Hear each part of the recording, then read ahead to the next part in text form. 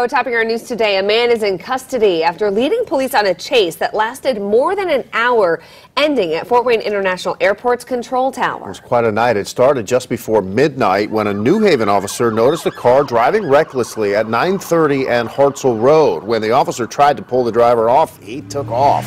Over the next hour, the driver led police into and throughout Fort Wayne, with Fort Wayne, Allen County, and state officers all joining the effort. They used multiple sets of stop sticks to take out all 4 of the suspect's tires. Police eventually had the driver corralled in a square-mile section of county roads near the airport. They then forced the driver west on Winters Road, which dead ends. The suspect stopped in the driveway for the airport control tower and surrendered around 1 o'clock this morning.